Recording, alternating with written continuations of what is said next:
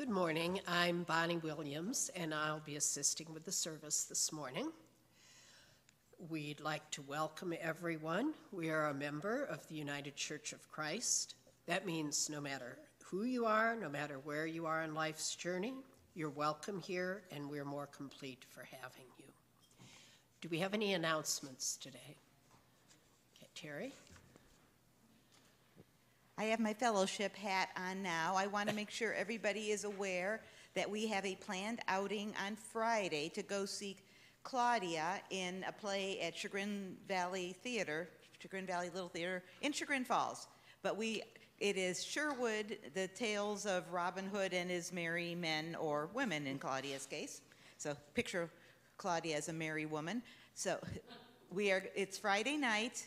The show is 7:30, not 8 o'clock. Claudia wanted to make sure that we knew that. There's plenty of tickets to buy at the door, but any that would like to meet here at 5:30 will bring appetizers to share, and BYOB if your beverage of your choice, and we'll gather together for a little fellowship time here, and then we'll go on over to Chagrin Falls. If anyone has any questions, see me, or if you think you're interested, see me, so we have some idea, but Claudia assured me there's plenty of tickets. Anyone else? Yeah, there will be, the annual meeting will be following the worship service immediately after church. I am having people sign in already if you're planning on staying so that we can kind of move things along. We will vote on the budget. I will explain to you the officer situation, which is not bad. But, and then we'll talk about anything else that may need to come up before us. So that'll be immediately after church. We'll get this going right away. Thank you. Yeah, coffee later after I dismiss you. Okay. Don't see any more. Do we have any birthdays or anniversaries? Rich's birthday was yesterday. Okay. Sure.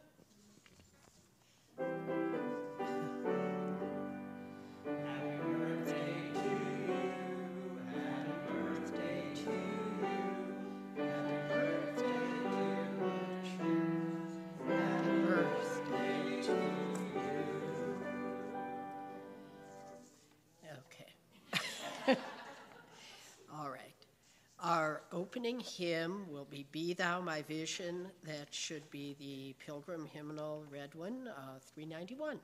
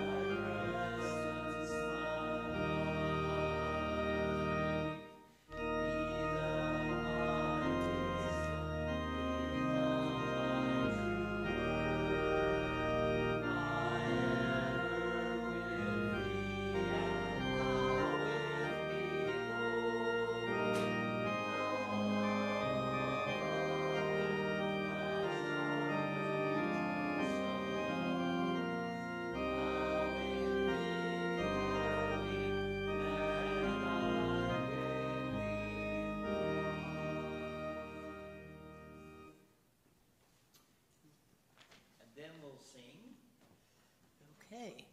Open the eyes of my heart, Lord.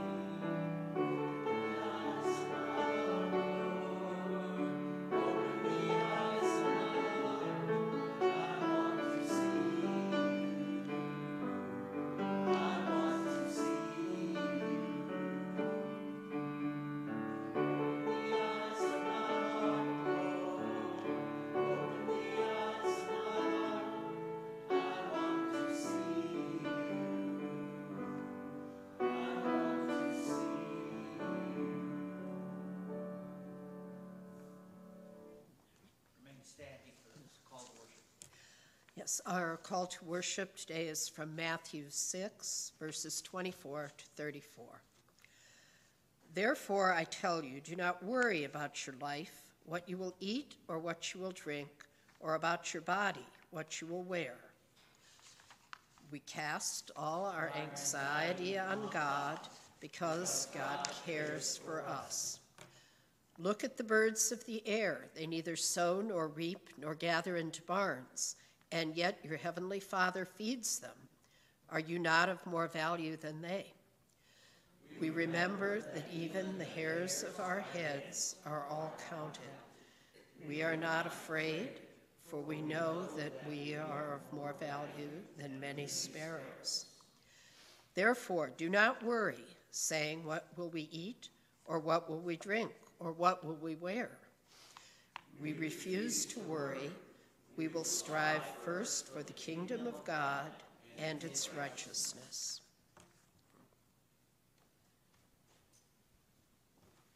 And let us pray. Lord, we know that it is a spiritual battle for us to see you in this world. We ask you to be our vision. We ask you to open the eyes of our hearts that we may see the way that you provide for us day by day.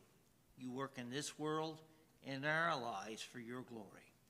Now bless the service, we pray, for Christ's sake. Amen. Thank you. Please be seated. Thank you, Bonnie, for reading today. We prepare for our offering this morning, and the Lord says, for every beast of the field is mine, and the cattle upon 1,000 hills. And so God has that kind of provision for us. And so as we give today, let us give not fearing that God will run out of his provision, but to share in the bountifulness and God's bounty and his provision for us. So please come and we'll receive the morning offering.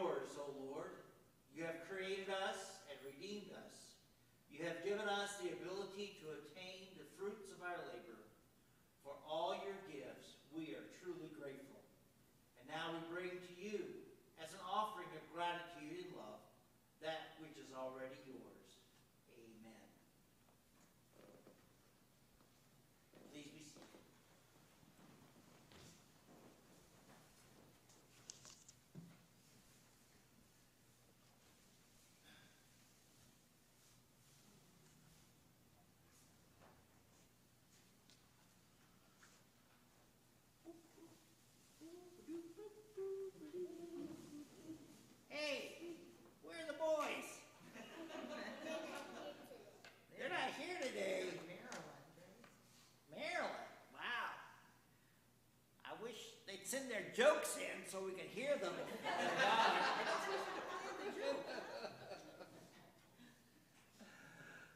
How are you today, Spot? I'm doing wonderfully well. I'm doing really good. I learned something this week. You learned something? Yeah. I learned a prayer. Oh, what kind of prayer did you learn? Well, it starts out, Our Father who art in heaven. Wow. Do you know that prayer? Have you heard it before? You heard it before? Well, you're dismissed before we pray it, but it's a prayer we pray in church. It's called the Lord's Prayer. It is in Matthew chapter 6, which is the passage we're reading today, though we won't read the Lord's Prayer itself. But the prayer tells us to address God as our Father. You know, as Jesus was talking about praying, he said the Gentiles, the people who don't believe in God, they pray, but they pray to Zeus, or they pray to Jupiter, or they pray to other gods and goddesses. And they think that they have to get those gods' attention. But that prayer that you just started there, Spot, tells us that God is our Father. Now that isn't necessarily speaking about gender, that doesn't apply to God, but that is relationship. Because God is our daddy that loves us so much that we don't have to yell and scream to get his attention. We don't have to say certain words to get his attention. We just have to look up to heaven or in our hearts and say, Our Father who art in heaven. And God is that close to us. Yeah, that's why I like that prayer. Our Father who art in heaven. And I guess I'll remember the rest of it later. Okay, Spot, that'll be a good thing. Well, have a good time in Sunday school this morning. We will. At least it'll be quiet without the boys there. It will be quieter. Won't be as funny. No more jokes. Eddie also told me a joke. Amen. Yes, when we come to God and call him our Father, it is, like I said, not the idea of gender. It's not God, Father, or Mother, but it's God relationship. And so that's what we're invited to come to the one who has that relationship with us, a loving parent, a loving Father. As we come to prayer time this morning, let us share our prayer requests with one another. If you have a request, we'll have the microphone come by and please speak into it.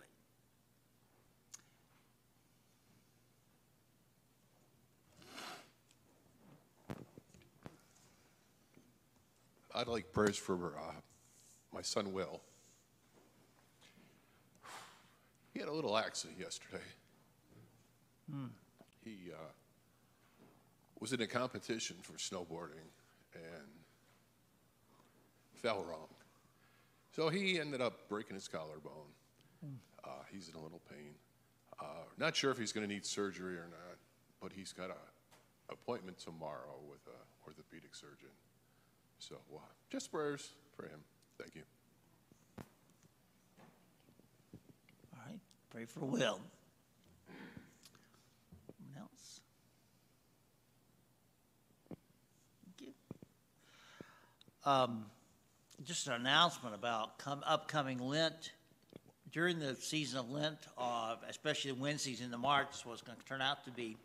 We'll be having a soup and Bible discussion here. It's going to be over a plan called Encountering Jesus, and taking some scriptures, looking at them, and how do we encounter Jesus in our life day by day. So plan for that. We'll share soup. People bring it different weeks, and then we'll have this Bible discussion on Wednesdays here at the church during Lent. Any other requests? Definitely pray for the situation in our country. It is always horrible is always tragic as we witness horror played out on our TVs. And to see the abuse of that young man in Tennessee, it has been just horrible. And so we need to pray. The cruelty that is out there, the abuse of power that is out there, and then how things just get out of control, and how the Spirit of God needs to be working in so many places. Let's look to the Lord now in prayer. Loving God In a culture that is more preoccupied with satisfying meal preferences than making sure that all are fed, we are guilty of too much worry. Forgive us, Lord, for needless worry. Forgive us, Lord, for any worry that is rooted in selfishness. Teach us, Lord, the grace of waiting patiently when we are in genuine need. Remind us, Lord, that you are both the Lord of the sparrows and the Lord of our lives. Remind us, Lord, that you are the source of all that we need. And we especially look today, O Lord, and ask that you be with Will, suffering this accident in the snowboard. I ask, oh God, that you would direct the way that the doctors are to treat him. Thank you, O Lord, that he was not even more seriously injured, but be with him as he's recovered with his broken collarbone, and the doctors as they decide which is best way to approach it. Lord, we pray also for Andrea and Joe as they are traveling, the loss of this sister, the horrible situation that has come because of that. Oh Lord, I pray that you be with them. I pray, dear God, also for my friend Fred as he's lost his wife and had the service yesterday. I ask that you would be and encourage him. And Lord, the horrors that we see sometimes unfolding on TV from people who should be trained to do better, to know better. We're confused, oh Lord, but we see how fast the horrors of cruelty get out of hand, how fast the abuse of power can manifest itself.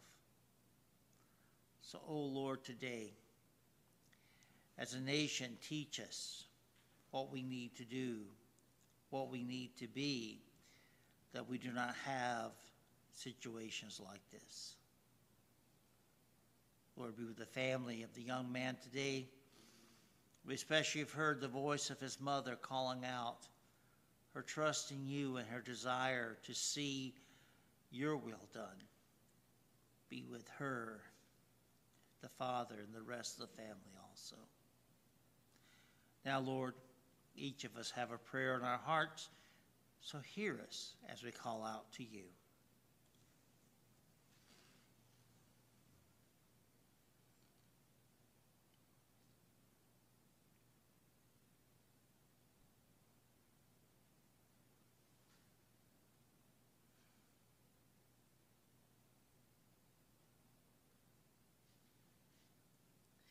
Hear our prayer, O Lord, because you are the one that is the supplier of all that we need. You're the one that opens your hand, and all the creatures of the earth are fed. So today, O Lord, help us to trust in your abundant supply as we follow the one who also taught us to pray. Our Father, who art in heaven, hallowed be thy name. Thy kingdom come, thy will be done on earth as it is in heaven.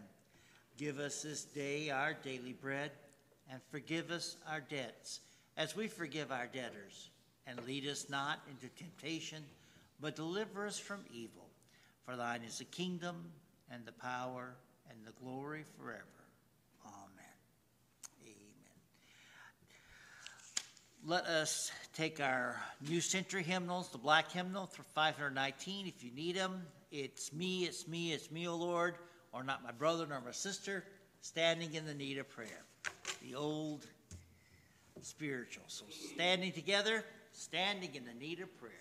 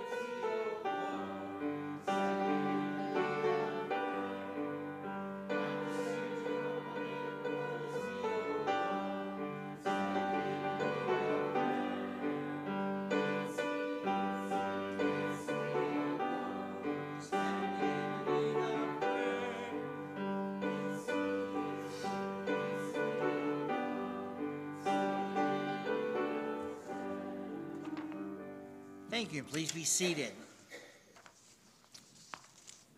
Today's message comes from the Gospel of Matthew chapter 6, and I'll be reading verses 24 through 34.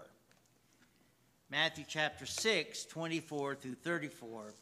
There's a lot to say about Matthew chapter 6. As I mentioned earlier, the Lord's Prayer is here.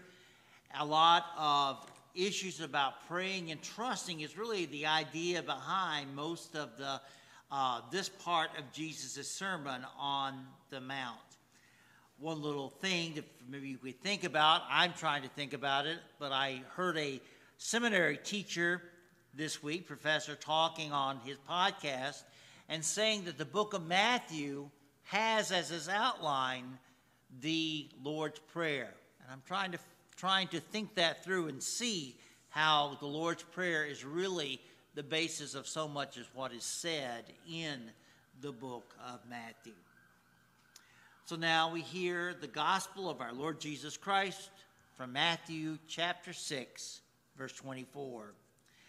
No one can serve two masters, for a slave will either hate the one and love the other, or be devoted to the one and despise the other. You cannot serve God and wealth. Therefore, I tell you, do not worry about your life, what you will eat or what you will drink, or about your body, what you will wear. Is not life more than food, and the body more than clothing? Look at the birds of the air. They neither sow nor reap, nor gather into barns, and yet your heavenly Father feeds them. Are you not of more value than they? And can any one of you, by worry, add a single hour to the span of your life? And why do you worry about clothing? Consider the lilies of the field, how that they grow. They neither toil nor spin. Yet I tell you, even Solomon in all his glory was not clothed like one of these. But if God so clothes the grass of the field, which is alive today and tomorrow is thrown in the oven, will he not much more clothe you, you of little faith? Therefore do not worry, saying, what shall we eat? Or what will we drink? Or what will we wear? For it is the Gentiles who strive for all these things, and indeed your heavenly Father knows that you need all these things. But strive for the kingdom of God and his righteousness, and all these things will be given to you. So do not worry about tomorrow, for tomorrow will bring worries of its own. Today's trouble is enough for today. This is the gospel of our Lord Jesus Christ. Amen. And now, O Lord, may the words of my mouth and the meditation of my heart be acceptable in thy sight, O Lord, our strength and Redeemer. Amen. Whenever I read this passage here, I think of that little song by Bobby McFerrin. Don't worry, be happy. We like that song. It was real popular back a dozen years or so ago. But the words, as we think about that song, and I won't whistle for you right now, but as we consider the words of Jesus and compare them to the words of Bobby McFerrin, we see that they take this idea of worrying from a very different perspective or point of view. To McFerrin, if something bad happens, you lose your job, you get thrown out of your apartment, you just don't think about it. Don't worry. Be happy. Just ignore it. But Jesus is calls us to come to this kingdom, calls us to come to this special life of no worry, because you see the reality of around you. In God's kingdom, God is the one that provides for us. Everything in his kingdom and in his kingdom is in relationship to your Heavenly Father. I think of a passage that the book of Isaiah, the prophet Isaiah wrote, Isaiah 49, 14 through 16. A great illustration, an amazing image of God And I want us to think about that today in the context of worry. But Isaiah writes, "But Zion said, 'The Lord has forsaken me, and my Lord has forgotten me.' Can a woman forget her nursing child and not have compassion on the son of her womb?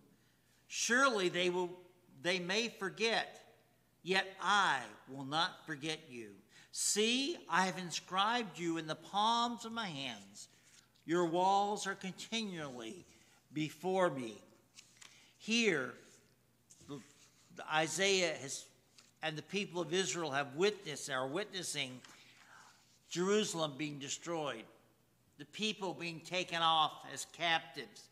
And the people, the Jews, are standing around wondering and seeing the destruction and devastation and says, "Wait a second, has the Lord forsaken us? Where's God in all of this?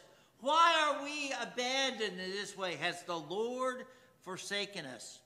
And you see, this is not just a question, it is a challenge. It's a challenge that each of us face day by day. Is God really concerned about me? Does God really care about the situation that I face in my life? So this is challenging God's concern and ability to care for us.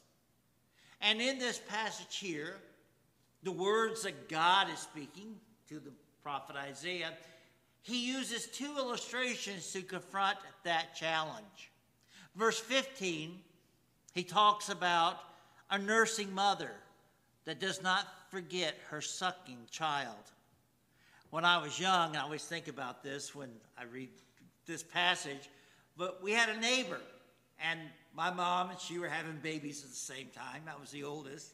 And I remember sitting in the kitchen one time playing, and my mom and our neighbor was talking, and our neighbor all of a sudden said, "Well, I'm leaking. I got to go and feed my baby." And, you know, she was saying, I felt it in my own body that my child needs me. I have to provide something for my child. That's exactly what God is saying here. In God's inner being, in her depths of her soul, God feels the need and knows that we have needs that she must provide for us.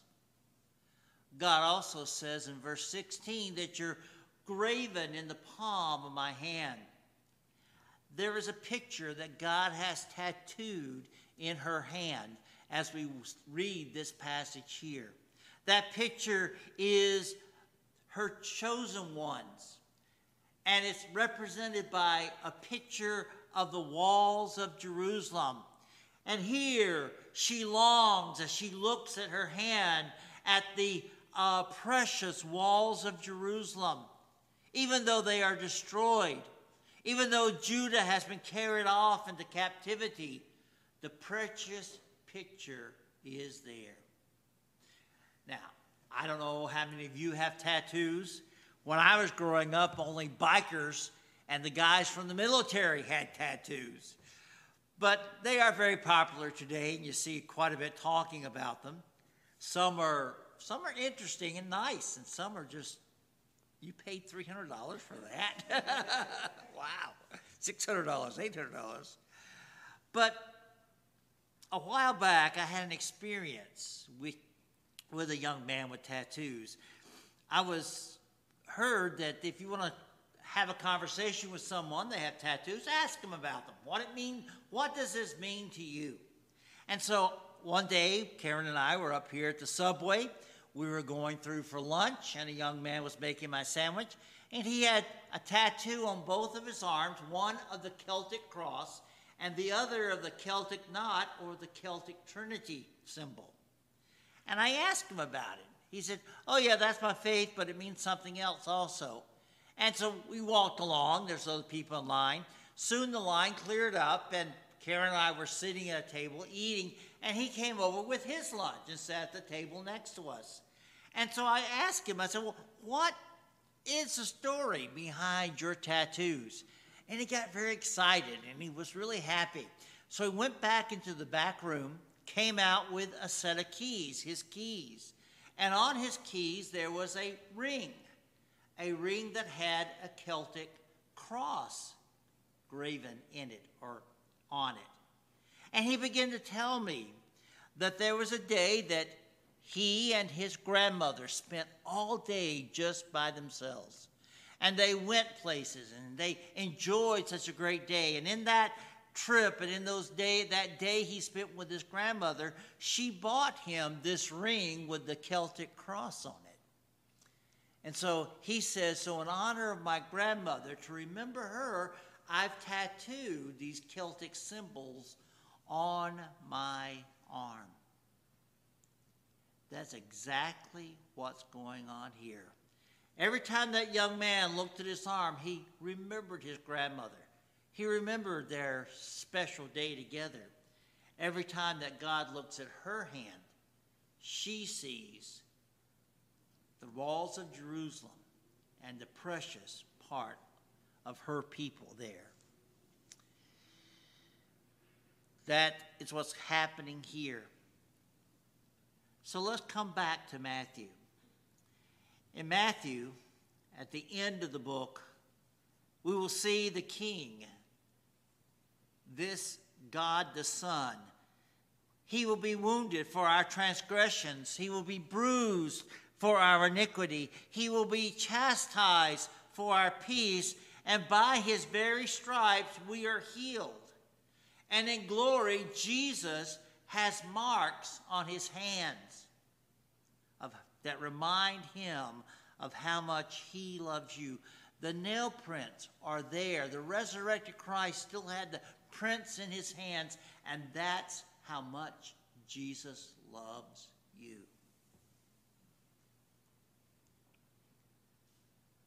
The command not to worry is not a command to ignore what's going on around us. It is a command to meditate upon and find our satisfaction in the care and love of our Heavenly Father. He first leads us to a comparison involving greater and lesser. Life, more than food. Body, more than clothes. So we're being compared. What is greater? Life or food? Body or clothes? God has provided you life. He's given you a body, and that is a great provision. Won't he even provide the lesser things for you? Then, here Jesus gives us two pictures from nature. First, one is that God cares for birds that don't even store up for future. Don't you think that he cares for you? He arrays the flowers of the field more than the greatest king of all in Israel. They are arrayed more beautiful than Solomon himself. He cares about your clothing too.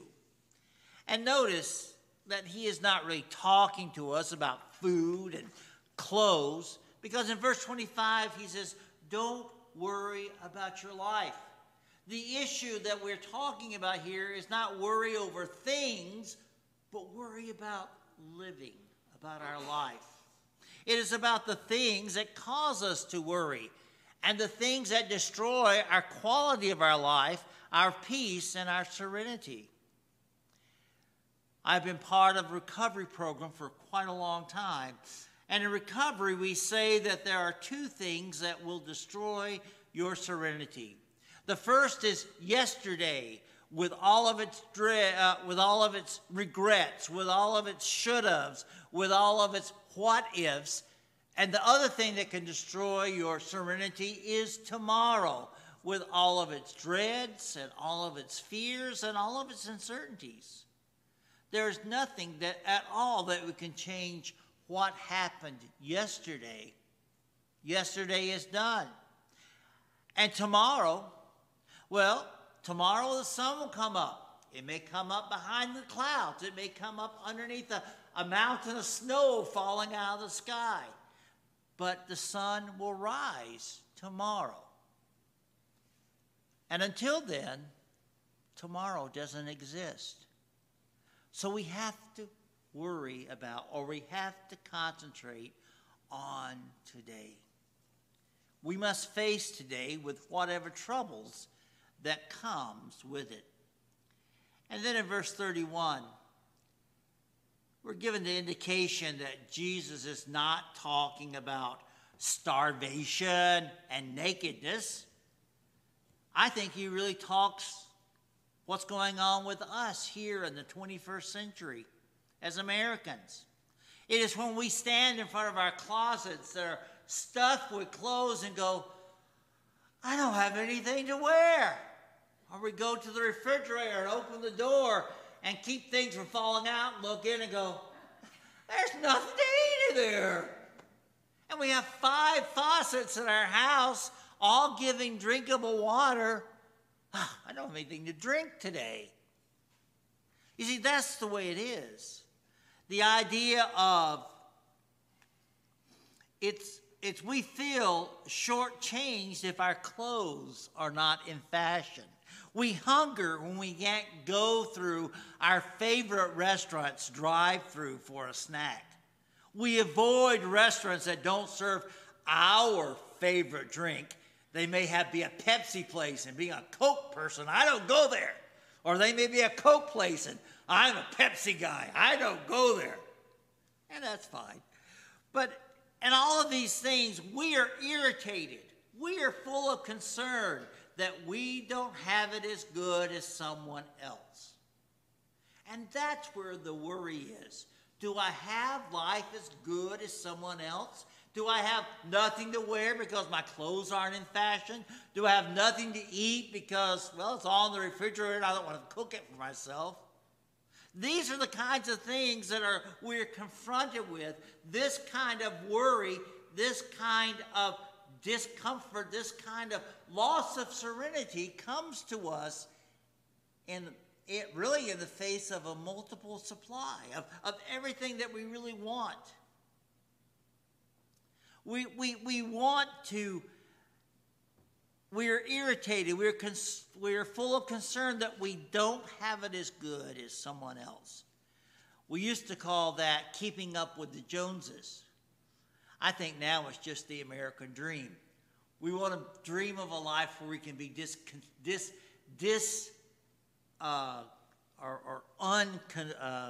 upset about what we have or dissatisfied with what we have. This is the kind of life the Gentiles live. Those without a God that is a heavenly Father that loves them. But you are different. We have someone that cares for us. Verse 32 says, for your heavenly Father knows that you need these things. Do you have a caring, gracious Father that knows your desires, your needs in the area of food and clothing? You see, the problem with worry is that it challenges that quality of God. When we worry, we challenge, does God really know about us? Does God really care about us? Is God really involved in my life? Worry is wrong because it challenges the quality of God as a caring, gracious Father. Now let's be practical. Some have been impractical with the words of Jesus here. That he is not telling us that we quit our jobs, that we spend out our bank accounts, that we come to a place where we have no grocery money for the coming week. That would contradict other scriptures telling us how we're to live our lives. But I think Paul puts his finger right on it in 1 Timothy chapter 6, verse 8. And having food and clothing, with these we shall be content. It is the contentment, the peace that God wants us to experience. When we have the basic necessities, then we need to work on being content. Paul shows us the real root of the problem a couple of verses later. He says, "For the love of money is a root of all kinds of evil, for which some have struggled from the faith or strayed from the faith in their greediness and pierced themselves through with many sorrows." So the kingdom life is disrupted by greediness. That is why Jesus taught in verse 24 that you can't serve God and money. The thing about money is, if you love it, you can't get enough. Toward the end of his life, someone was interviewing John D. Rockefeller. And John D. Rockefeller was probably the first billionaire in history. And there he had an unimaginable amount of money in the early 20th century, $1 billion. No one could even think about that. The government of the United States probably didn't spend much more than that each year. And the interviewer was asking him, how much more money will make you happy? And John D. Rockefeller thought for a second. He said, "Oh, just a little more." You see, when we have money, when we love money, we can't get enough. We're never satisfied. When we seek God's kingdom and his righteousness, first of all, then all our desires will fall into place. Verse 33 does not teach us that things come to us automatically, but that when we have a proper view of things, we will find that place in the kingdom of God, that place of security, realizing we have a heavenly Father that loves us. I want you to try something this week. Whenever you catch yourself worrying, I want you to take out a little note and write it down. I'm worrying about this. Write down what you worry about. And then maybe in the evening, pull that card out and look at it again and prayerfully begin thinking about it and consider how you can trust your Heavenly Father with each of these worries. How does my Heavenly Father want me to deal with this? I think if we do that, we will go through our heart and see how we do have a God in heaven that cares for us and provides for us. Let us pray. Extravagant God, you have promised treasure in heaven that outweighs any we could envision or imagine on this earth. Help us to be grateful for the amazing gifts you have already given to us. We pray these things in the name of Jesus Christ, our Savior and Lord. Amen. Let's take the New Covenant, the black hymnal, turn to 199, with this, "Alas, and did my Savior bleed," or "At the Cross," it's called in some books. But this is telling us about Jesus Christ bleeding. Remember, God says that she has Jerusalem engraven upon her hand. She's a mother that will not forget her nursing child. She holds the picture in her hand. And so here we're talking about Jesus dying on the cross, and he now has the marks of his love in his hands in heaven. Alas, and did my Savior bleed. Standing together, please.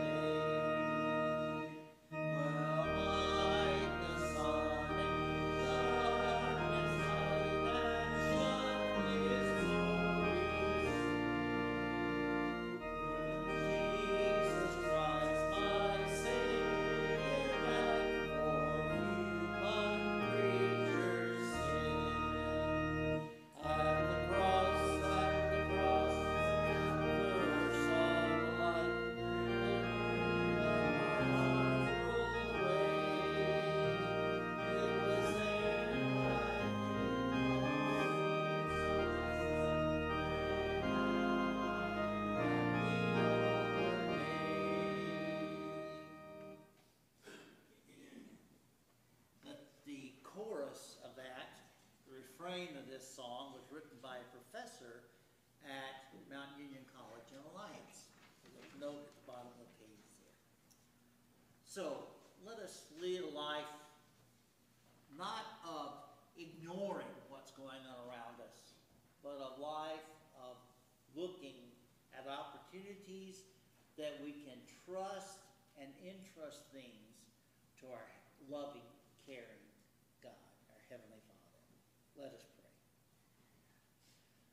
May the God of steadfastness and encouragement grant to you to live in harmony with one another in accordance with Christ Jesus, so that together you may with one voice glorify God the Father of our Lord Jesus Christ, who is blessed forevermore.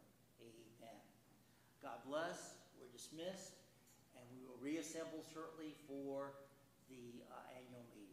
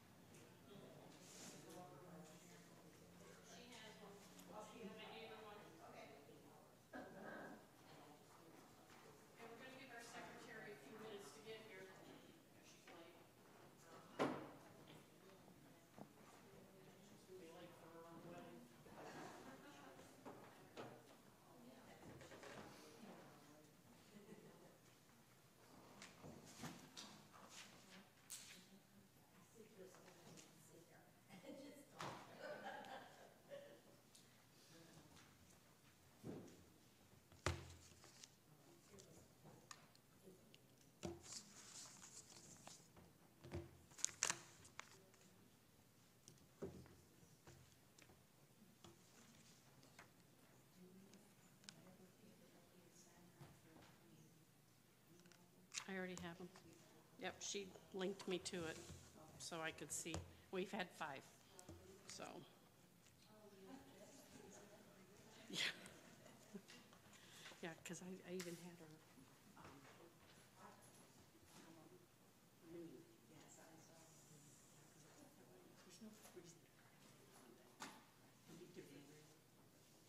I don't see names. She has names. I can't find it. Yeah.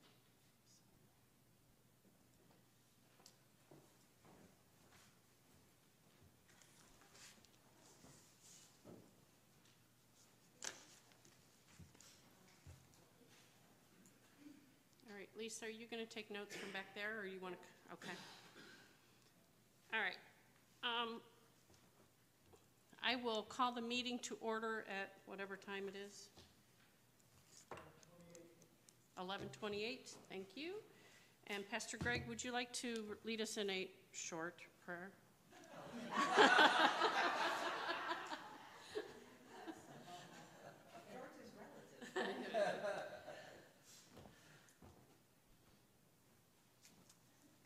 Just a thought from 1 Corinthians chapter 12. For in one Spirit we're all baptized into one body, Jews or Greeks, slave or free, and we're made to drink of one Spirit. Now you are the body of Christ and individual members of it. And that is what we're here to do today, to be the body of Christ. Let us pray. Lord, we thank you that throughout history, through your church, our Lord Jesus Christ has used his body to accomplish his work on earth. So, Lord, may we continue to that great honor, that great calling, to be Christ's hands, Christ's feet, Christ's voice, and Christ's compassion, reaching out to the people around us. Bless now this meeting, we pray, for Christ's sake. Amen.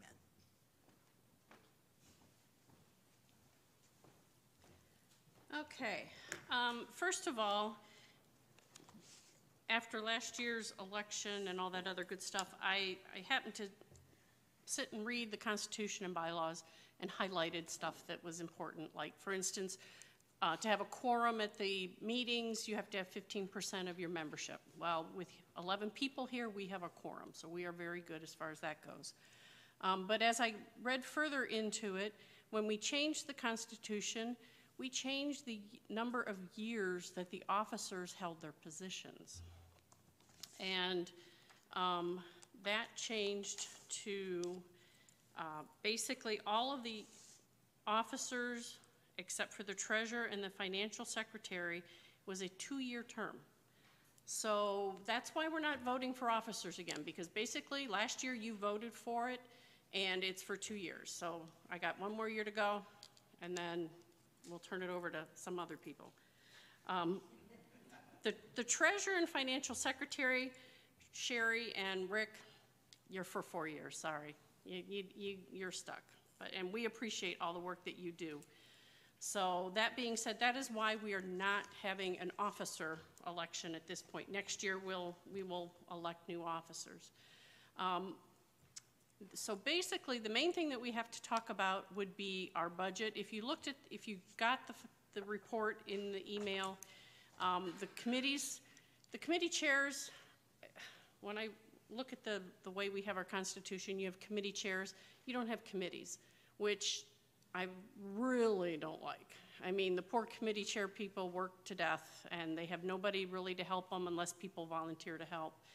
And every 5 years, we're supposed to look at the Constitution, and this Constitution was in, wait a minute, can't read it, 2018. So this year, we should be looking at revising the Constitution again, and getting it ready to present maybe next year at the annual meeting. So if you'd like to be on that committee, because I want to put that together with some people that would work together separate and, take a look at our Constitution and see what we can do to make some changes. But as far as that goes, the committee reports, everybody did really well. Sherry, do you want to say anything about our financial situation? I mean, Can I add just about the whole committee thing just a little bit? Just because we only have like a fellowship person, me, for fellowship. Well, even if we don't have formal committees offering to help, if like Bonnie is the only person for diaconate, and she would probably appreciate the people saying, hey, I'll help do a communion some month. So, you know, for the trustees, we just have a couple trustees, there's lots of little jobs around the church. It still certainly doesn't mean that informally, people can't align themselves in the area of their interest and skill to help us out, because we certainly could use that help. absolutely. We'll take any volunteers we can get, so. And like for fellowship, you know, we have the idea of the theater program this week. If somebody has some other ideas, bring them to me, and then we'll work at that. Okay, thank you. So Sherry, do you have anything to say other than the report? Report should, yeah, the actual we're in the report. If anyone has any questions, again, the concern is income. We need to have more income coming in. Right, we're spending more than we're, Because we're just borrowing against funds. right, right. So, and that sooner or later is going to catch up to us. It's a little bit of a concern for sure. You know, we know we have the funds all tucked away in different accounts, but we don't want to keep drawing from them. You know, we sold the parsonage, and that was a nice chunk of change, but sooner or later that money's going to run out. So, you know, in the order to bring in income, we need people in the pews. So we need people that are willing to come and work and share in God's work with us, and let them know we're alive on the square. We're here. So. Okay, Rick, do you have anything? The only thing I would say is I had a real issue this week with somebody writing a check. It was dated February 15th. I didn't catch it, and the bank caught it. And it was after I put out my report to everybody. And, you know, you just let me know that it's predated. And also make it out to the First Congregational Church of Twinsburg. We have that happen every once in a while. People kind of sneak it through. Okay. That's all I have to say. Okay. Any of the committee chair people have anything they want to say? Okay. The report is there. It was very nicely put together. I think, you know, people worked hard on their reports and turned those in. So let's get to the budget. I didn't do it. He did.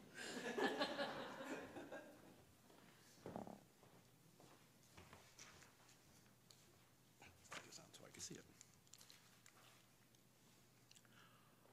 So everybody should have the printout there. We were going to try and do that, but again, everybody should have the printout. I mean, basically everybody knows the last couple of years have been incredibly weird with COVID. We weren't here. We were trying to do it online, so that cut our costs back some. You know, for the last 2 years, we didn't have a full-time pastor. That wasn't very much fun. So, you know, the two biggest changes that happened over this past year was, again, the selling off of the parsonage and Reverend Hogan joining us. So, you know, that's kind of reflected in when you look at the numbers over the last couple of years, and then the proposed budget for 2023. So, I mean, as you're looking down all the line items, we've kept as much as we could, is all pretty much across the board. The two biggest changes, like I said, the parsonage costs are now at 0. And there's a slight uptick in our pastoral numbers because we finally have somebody in place. But, I mean, the biggest number, you look at the bottom, we're looking at an annual budget of basically $94,000. As has already been stated, if we can get more people in, our numbers will increase. We are drawing down some of the reserve funds, but I mean, fortunately, I mean, it's been great. We're seeing more people come in over the last couple months. So other than that, any specific questions that we can address? You're making this easy. Yeah. Anything else you want to say? Yeah, we did give increases to our paid, our custodian and our organist. And I don't know if any of you noticed it or not, but the choir director line has been removed since we don't have a choir director. And we talked with Chrissy about trying to do setting up like a technology person, and she felt that is not a paid position, and she's doing it out of the goodness of her heart, and you know, we want to thank her for all that hard work. It works well when it's working, and when you have a picture and you find out what button you got to push to make the picture show up. So, and so that helps too. And you know, if you look at the budget, we also took out the Christian ed budget and the camp budget. We were putting in $1,000 a year for camp, for kids to go to camp. Well, our kids are a little bit little right now and aren't ready to go to camp. So the hope is that, you know, by the time they're ready, we'll be able to put another line back in so that we have a camp line in our budget and we can increase the Christian ed budget. Right now, Christian ed, all the materials are paid for by the parents of our children. They don't even run the bills through the church. So that is their way of giving to the church. And the kids like picking up the offering. That is their way of doing their job. Terry and I have told them that's their job, and they take it very seriously. So it's important that they feel important to us. So any other questions? All right. I guess we need to. Okay. Can we have a motion to accept the budget as presented? Yvette, second, please. Richard? All those in favor, aye? Aye. Anyone opposed? All right. Anything else we need to bring before the church? Yes, Richard. I think, well, like you said, you know, we need bodies in the building. Everyone here, we're here for a reason. We like it. We like the church family.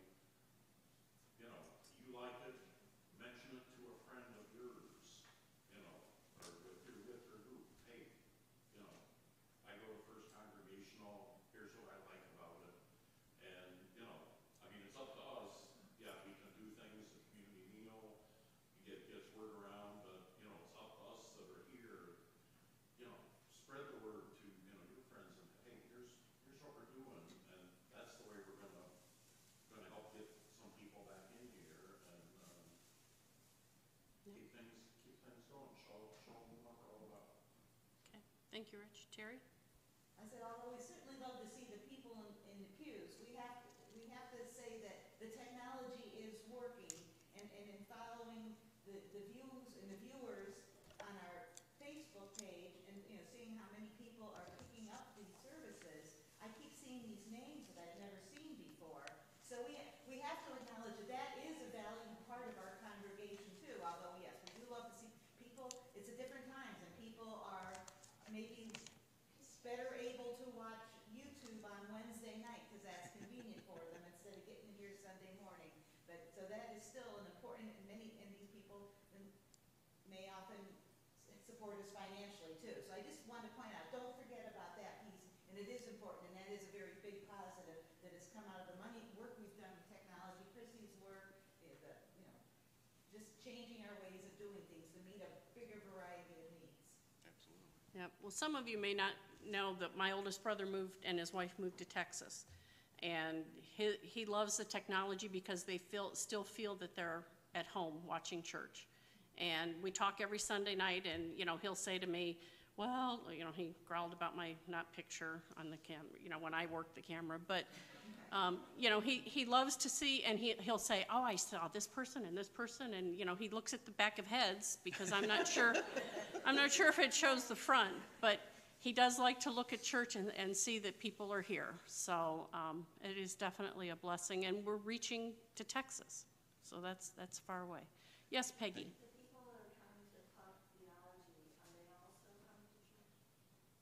It seemed like we had a big crowd that one night I went. I believe everybody that we've seen at pub theology has been at church. There were a couple that, well, when Kristen joined us, Kristen and her husband Chris, but they pop in a lot, so, you know, and that's fine. If that's what they want to do, that's fine. So pub theology is a lot of fun. So, anything else? All right, well then, if nothing else, can I have a motion that we adjourn? Okay, somebody wants to motion. Jim? Nobody else budged. All those, oh, that's true, that's true. Okay, all right.